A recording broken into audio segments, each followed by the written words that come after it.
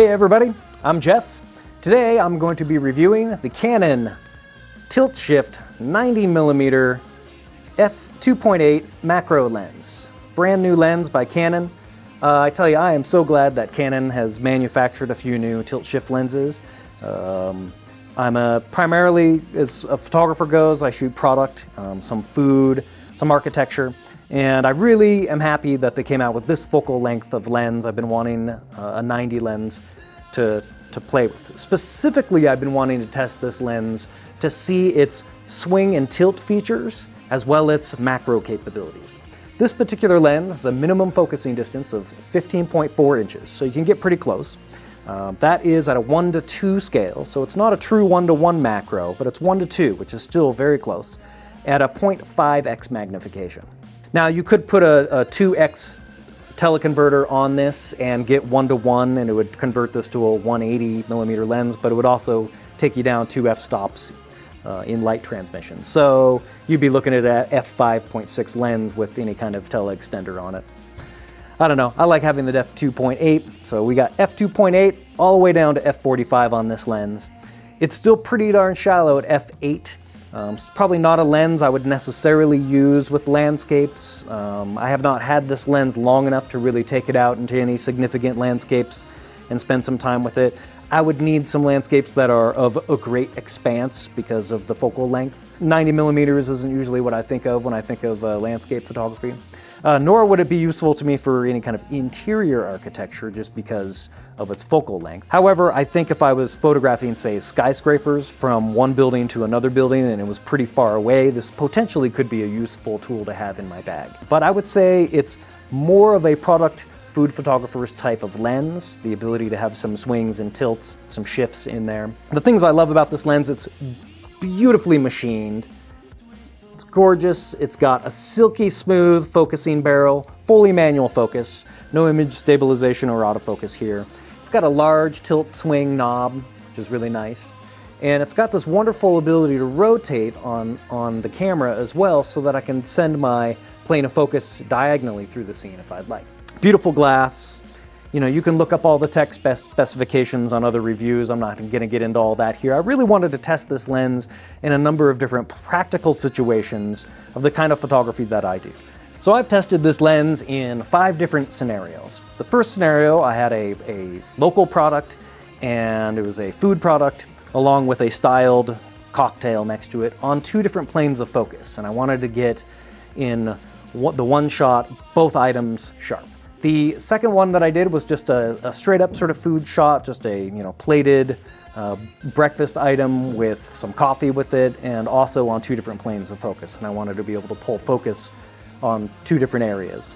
The third shot was a real tight shot of this like small little mini cupcake, and at that point I was just really wanting to test the macro capabilities of the lens to see how close I could get and what sorts of movements I could get out of the lens once I was there. Fourth scenario I set up was a straight product shot of a 3-dimensional object on a white background, your typical sort of silhouette or drop and pop on white type shot. Finally, the 5th scenario I set up was a natural light portrait. I just wanted to see, taking this thing out, how well it would do as a 90mm portrait lens, and maybe play around with some swinging just for creative kicks. So in the first shot, I set up my product on tabletop, got it lit up, began to get into styling the cocktails, this like eggnog and vodka beverage. It's pretty tasty. And part of the challenge is that I've got the product slightly behind the cocktail, the propped portion of the shot. And I wanted to get my focus to land on the whipped cream, and I also wanted the focus to land on the label, and so that I could get the company's label sharp as well as the whipped cream. That's essentially what was happening, is my plane of focus was looking straight at this product, and I needed to be able to rotate it and tilt towards that back label of the bottle, which this lens was allowing me to do nicely. The second scenario that I set up was just a simple scone on a plate and a cup of coffee with some latte like foam in it. And I wanted to be able to get the chocolate and the scone nice and sharp, but also pull focus in on just the bubbles of the coffee.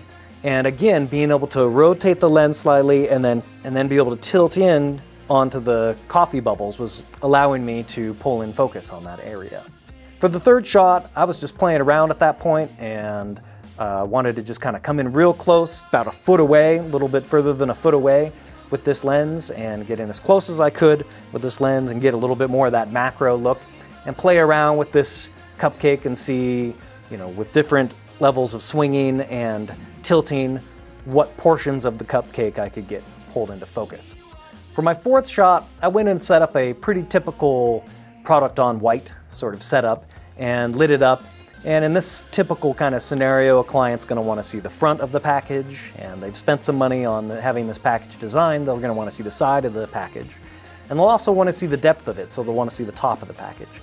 And when you do this with any other typical kind of lens, a couple things happen. As you begin to look down onto the product, it creates a keystoning effect to the item, so it doesn't look like it's sitting straight up and down. The other thing that happens is, even at a very small aperture, you can't get the whole thing from front corner to back corner sharp. Whereas with a lens like this, it gives you the ability to do a couple of things. You can look straight at the product, and in this case, the product ends up being too low in frame, but then I'm able to shift down like so with this lens, allowing me to look straight down at the product and see the top of the product at the same time as looking down at it, keeping it looking like it's straight up and down, it's standing straight up and down. Additionally, I'm able to then, once I'm in that position, I can then swing the barrel of the lens, like so, to match this plane of focus with the front of the box, which then allows me to pull focus through the product from corner to corner, getting it nice and sharp. So those were the main reasons I wanted to test the lens, and then I had some fun. I took the director's assistant, Quinn, outside, and we just did some natural light portraits outside. I just wanted to see how this lens would perform at f2.8, manual focus. Now, 90mm is a beautiful focal length for portraiture. This is a pretty heavy lens, and I would say that if I was going to take, be serious about portrait work, I would probably go with one of their autofocus lenses, the 135 or the 50 or the 85, even the 70 to 200 f2.8. Beautiful lenses. And they all have, image stabilization features and autofocus, whereas this does not have autofocus or image stabilization. I not only, shot Quinn there at f2.8 so that I could see the shallowest depth of field, what that portrait would look like of her.